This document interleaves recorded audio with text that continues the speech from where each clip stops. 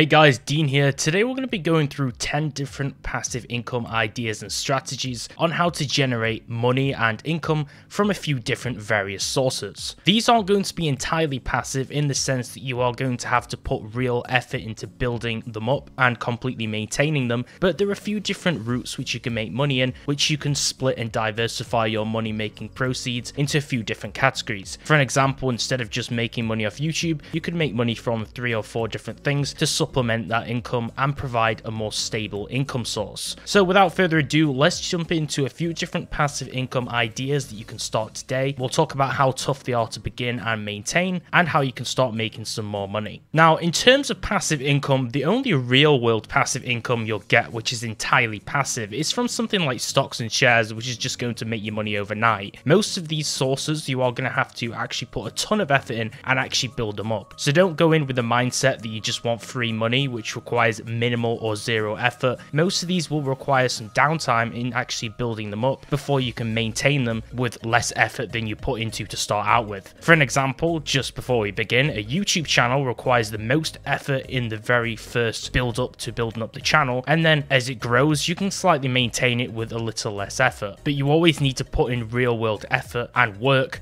to actually sustain it as an income source, or it will die out. So let's jump into some of these different passive income sources. So the first one is stocks and shares, and if you want to learn about investing in stocks and shares, how to invest in index funds and ETFs and mutual funds, I do actually have an entire video which goes through the whole process and walks through step by step how you can set up a brokerage account on a stockbroker website, how you can first link your bank account, and how to set up an account and start investing right away, and which funds to actually choose from for a more stable investment which has a very low risk to it. Now, you can click on the video down below. I will link it down below, and I'll also put a card on the right hand side of this video for you to click on too if you want to check out that video. That will go a little bit more in depth into the whole stocks and shares situation, and it'll show you how to start from step 0, what stocks and shares are, and just give you more comprehension on what it is so you can actually understand entirely on getting into that field. Now, just for the basics, since we have a short time frame for this video for each subcategory and section, I am going to say I would recommend first making an account on FreeTrade, which is a really awesome app, which means that you just pay a small monthly fee to set up an ISA or ISA account, and you can invest up to £20,000 each year entirely tax-free without capital gains tax. I do have a link down in the description below you can use, which is my personal affiliate code, which does actually help me out, and in return I think we can both get rewarded with some kind of share which could be of some random value if you use my link and if I get the commission from your link, for an example.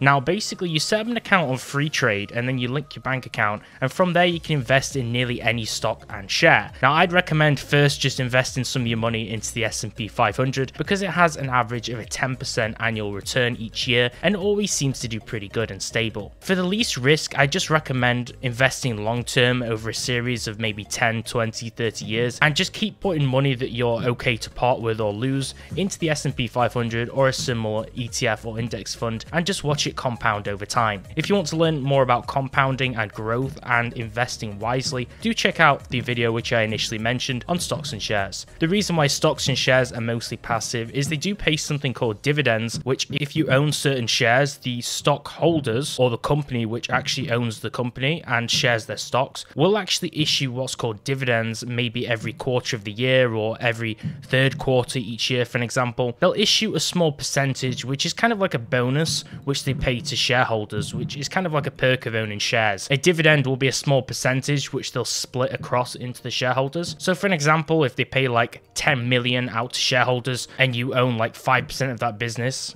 in terms of the shares, you will get 5% of that 10 million which they're paying out to shareholders. And it's kind of like a little extra return which you can get, which is actually separate from the growth itself from the stock, which actually grows over time. So you can get passive money from dividends every few quarters if the share actually supports that, because not all funds or shares actually pay out dividends. So that's one close thing to look out for. And also the stock will compound over time and actually be worth more in value, and you'll make a slight return on it. Now the next one, which is passive income source number 2, is actually investing in cryptocurrency and crypto in general. Now there's a few reasons why crypto can be quite lucrative, and it's basically exactly the same as all the points which we got into in the stocks and shares subcategory, which is the first one. Now the reason why crypto is really good is obviously there's a lot of different coins you can invest in, and and it's a huge growing market, which in my opinion has more of a potential to make you a ton more money than stocks and shares. And recently I made a big risk on withdrawing a lot of my stocks and shares and throwing it into crypto, which might be a little bit risky, especially if you're a beginner. Now, the reason why crypto is good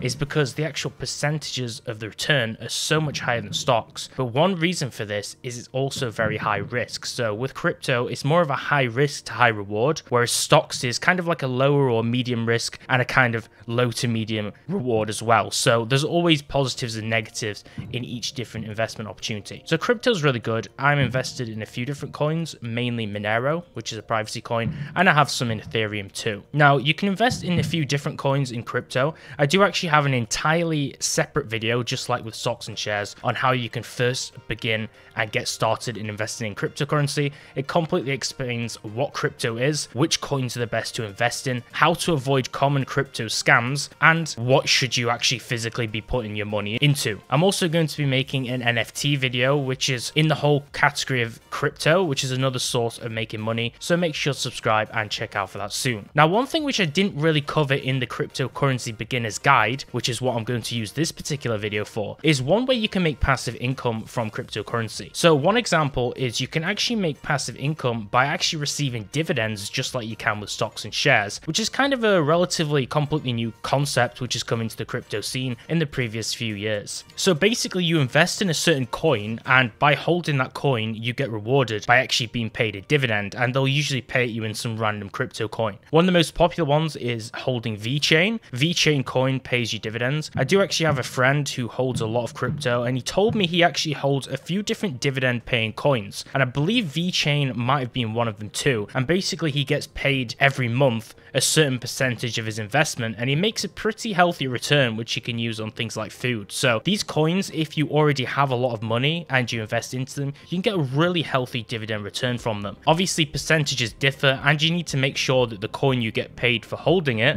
is actually something which you can flip and sell for real world fiat currency, or trade for another crypto coin which has value. Otherwise you're just holding a coin and getting dividends which are basically worth nothing. So you have to do your research, but this is a really awesome way of making extra money off crypto too. The next one is actually starting a YouTube channel. So basically starting a YouTube channel is probably one of the most lucrative ways of making passive income, but a lot of people get it confused that you can maybe make one video per month or one video per week and keep the channel entirely active. Now this can be the case for some people who get some really high views on certain videos and can sustain them over a long period of time. It also depends on what niche you're into. For an example, a channel like this, which is about finance, would make slightly more money than say a gaming channel, which is my main YouTube channel. Now with something like a gaming channel, you have to post a lot more frequently to get a high amount of money in terms of ad revenue, whereas something like a fitness channel, you could probably post one per week and still get quite a lot of money as long as your monthly views are kind of roughly similar. Now making a YouTube channel is really cool because you can base it on one of your passions or hobbies that you really enjoy and like, and then monetize it by putting ads on it. The only problem is right now you do actually have to have 1,000 subscribers and 4,000 hours of watch time to be eligible for monetization to actually make money off those ads. So there is actually real effort you have to put in to build it up before you can actually reap all the rewards from it. This is something which I mentioned in the intro and doubled down on it because you are going to have to put a lot of money into a YouTube channel. I personally put around 2 years of serious focus and hard work into my gaming channel before it actually made a profit and started making me real money. And that was from starting many years ago just off of pure passion when I had no clue you could even make money off it. So something like a YouTube channel has to be passion based or based off some topic which you're actually really enthusiastic about. If you make it off a topic which you don't like or you have no investment in, you'll usually give up before it actually becomes successful. How many of your friends have made a channel and then completely given up on it or not really taken it seriously? It has to be fueled by passion and something which you actually know something about, because YouTube channels and videos are about offering value. You can't make money off a YouTube channel without giving some kind of value in return, or people aren't really going to be worried about watching it. That's why if you post a random vlog, it's not going to really kick off because people don't really care about you until you build up that relationship with the audience. I am going to make an entirely different video soon on how to start a YouTube channel for beginners. I will link that in this video when that comes out too for some more information. But a YouTube channel can be really fun and it can be a great hobby to start, and it can make money eventually, providing that's not your main focus when you actually create it. Just think, can you put 2 years of serious effort into building up a YouTube channel before it's successful? And if the answer is yes, then I'd recommend really building one. Number 4 4 is selling digital products. So this is kind of like a blanket term and a basic coverage of this subsection, and that's selling digital products. So one example of this is ebooks, for an example. And I am going to do some more subcategories in the next few points for digital products, but this mainly covers things like ebooks. So digital products can be really lucrative too in terms of making passive income. The only downside is they actually require a little bit of push in terms of marketing to actually sell them and push them to an audience who are willing to buy them. This usually requires you to have some kind of social media influence already established, like a YouTube channel in the previous point, or for you to actually pay someone like an influencer or pay for mass marketing on a social media platform to actually push your product, otherwise people will never find out about them. But this specifically works really well as a supplementary source of passive income if you're already a YouTuber or already have some kind of presence. If you make something like a digital product, and we're going to keep using the example of an ebook, then you can make that product, which may require many weeks or months or maybe a year or two to make, but once you've actually finished making it and editing it and making sure it's of the highest quality, once you put it on the market and actually sell it, it requires no effort to actually maintain it because you've already put all the effort into making it. So after you actually made it and produced it, then after that stage, it's entirely passive and you just leave it online and do a little bit of minimal effort in terms of marketing or pushing it, and it can continue to drive sales and generate a profit for many months or years to come.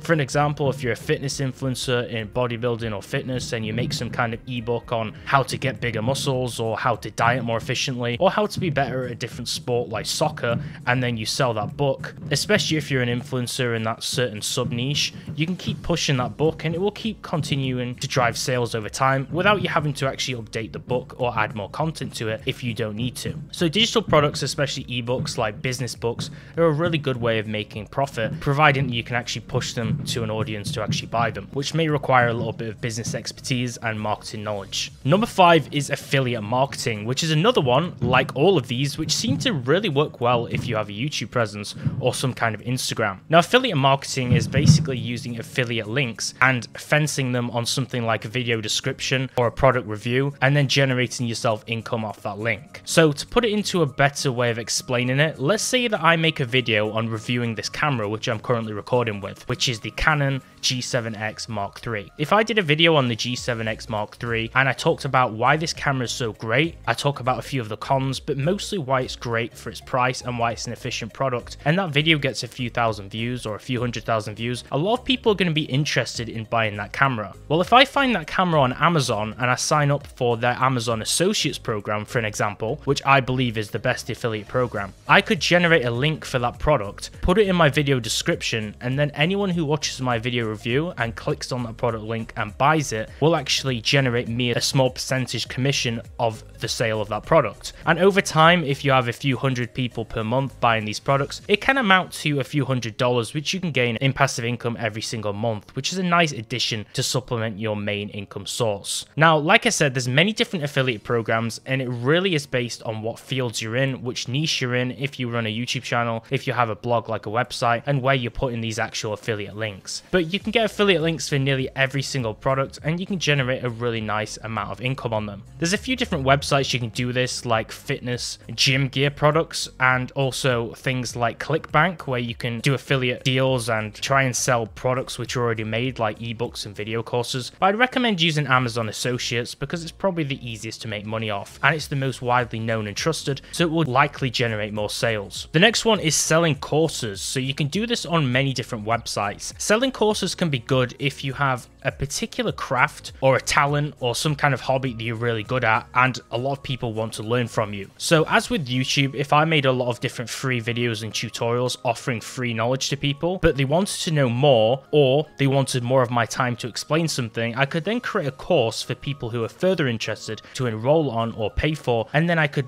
basically create some kind of class or share one of my skills, and people could pay money for it to actually watch that course. Now, as with anything, this requires a lot of time in terms of planning, scripting, and then filming and producing the course, which may require you to have an editor or may take a lot of your time if you want to completely produce it yourself. But if you can create a really high quality course and then sell it, like I said before, just like an ebook, you don't have to put any further effort into actually producing it or editing it. You just have to maintain the product and market it over time, and it will continue to drive and produce sales. Now, there's a few different websites you can actually create and sell courses on. One of these is Udemy, which I believe you can sell courses on and people pay for the individual course itself, which is a flat fee. And there's also Skillshare, which I will link down below in the description if you want to click on the link to sign up for Skillshare for a free trial, I believe. Basically, Skillshare is kind of like a subscription way of it. So instead of Udemy, where people pay for each individual course, people actually pay for a monthly subscription on Skillshare, and then they watch loads of different courses. So if I made a course on Skillshare on maybe how to make money with cryptocurrency, and then linked it on my YouTube video, maybe some of my subscribers might sign up for the course, and I will make money off that course. Now, if it was on Udemy, if that's what I choose as a platform to sell my course, I would make just a flat fee from that particular course if people chose to buy it. But on Skillshare, since they have access to all the courses on the website when they have a subscription, they're more likely to click on my course because they have an access to a huge diverse library. So it would be easier to get people to watch my course on something like Skillshare, although I would probably make slightly less money depending on how popular it is. You can make a ton of money off Skillshare though, and for an example, instead of making a flat fee, I believe Skillshare pays you based on the watch time of your course. So however long the person actually watches your course for, that's actually what bases how much you're paid for it from. And I also think it splits the percentage of what they're paying per month in relation to the watch time, and that's how much you get paid for it. So it's a little bit different in terms of the monetization and how you get paid on Skillshare, but it's a really lucrative thing you want to look into. You can make a course on anything. For an example, a course on art and drawing if you're really good as an artist, a course on photography, how to change the ISO on a camera and use all the different features like the aperture, what the different lenses do, for an example. It really depends on your craft and what you're clever with, but you could create a course on theoretically anything nowadays, as long as you're offering someone value and the product and the topic of it is something which is very searchable. It's a really good way of making profit. The next one is memberships. Now, this could be split into many different things. So this could be either making your very own membership website, which would further require you advertising and marketing the website to get people to actually know about it, or creating a membership site through a different platform that's already pre-existing. For an example, YouTube has a memberships feature which you can enable. I can't remember how many subscribers you have to enable it, but I have it on my main channel, which is gaming, and basically people can pay a certain percentage each month, like $4.99, $5.99, and you can create separate different tiers which cost different prices, and then you can offer your audience members different perks for subscribing to each tier. In turn, it will support you as a creator, and you can give them things like emojis to use in your live stream chats or the YouTube comments. You can offer things like different merchandise or access to things in video games, for an example, and you can give them rewards for each tier that they pay for. So that also offers your audience value for actually obtaining a membership, and then you get money from the membership itself. As well as YouTube memberships, there's also Patreon. So if you're a creator, you can make a Patreon page and say that you're making a game or making YouTube videos, and you need to offer the audience something in return for investing in your content and channel. For an example, again, you could give them merchandise like mugs or t-shirts. You could give them thank you letters or an email, and basically just offer something for them to invest in your channel. This is also a really good way for people to support you if you're not making enough money off your current craft. As with membership websites, the best way to make a website would probably be to make a WordPress website with a membership plugin, which allows you to create a membership area, and then you'd have to produce, create, and maintain all of the content with regular posts on it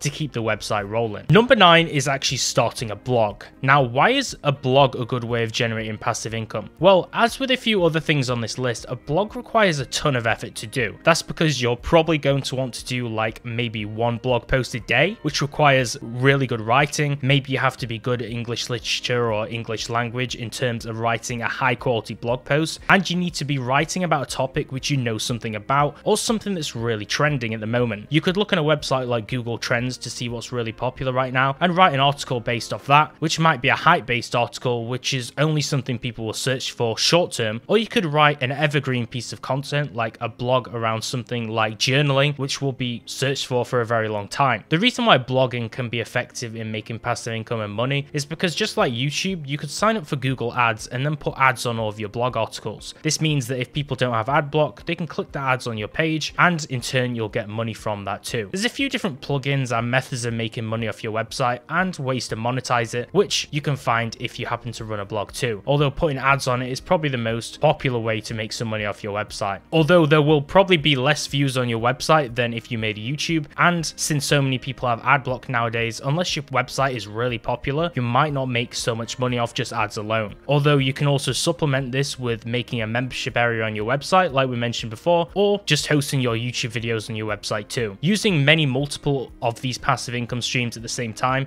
is the best way to actually make a good sum of money in the end. As they say, never rely on one sole source of income, otherwise you'll always be a slave to the money. And the 10th and final passive income source I'm going to touch over and glaze over in this video is starting a podcast. Now, this isn't something which I currently do, although I think it would be a really cool hobby to do and start a podcast and talk to people about things. Perhaps I'll have to start one on this Dean Vlogs channel sometime in the future and talk about things like crypto or things which interest me. But for now, I don't personally have a podcast, although I do listen to a lot of podcasts. For an example, Joe Rogan's podcast, the H3 podcast. I do listen to quite a lot of big podcasts and really enjoy them. Now, the reason why podcasts can make some good passive income is mainly from the sponsors. Now, you can't really make much money off a podcast unless you have sponsors, because it's a medium which completely relies off people sponsoring your content. So if you just start out and you have maybe 100 monthly listeners, you're not really going to make much money. But eventually, if it becomes a heavy hitter on Google Podcasts or Spotify or YouTube, sponsors will email you and you can pick up different contracts for different sponsors, and there's the potential to make a lot of money if you create one of the bigger podcasts. To start from zero and become a really big podcast, that's going to require a huge amount of effort, and the return is most likely not going to be high unless you're one of the lucky ones. This is one of those side income streams that you mainly start as a hobby, but the work to reward ratio is rather imbalanced in terms of you're going to put a lot of effort in and the reward is probably not going to be very high unless you're successful. This is kind of one of those side projects which would be really good to start if you're already a popular influencer, because it's quite easy for influencers nowadays to just start a podcast and for it to hit and be successful basically off the get-go. And that concludes the top 10 passive income strategies and sources which you can start today and build and maintain over a course of time in order to diversify the amount of money that you make from a few different methods instead of just one. This is a great step to start in terms of seeking financial freedom, which is something which we're all trying to work towards. If you enjoyed this video and you want to learn more about money, finance, crypto, stocks, and travel, do subscribe to this channel with notifications turned on, drop a like on the video, and if you have any questions about any of these passive income sources, drop them down in the comment section below and I'll try and reply to them as soon as possible. And if there's any other passive income streams which I missed from this video which are really lucrative or helpful, do post them down below too to help out people watching this video, and so I can maybe feature them next time if I bring out a part 2. Thanks for watching.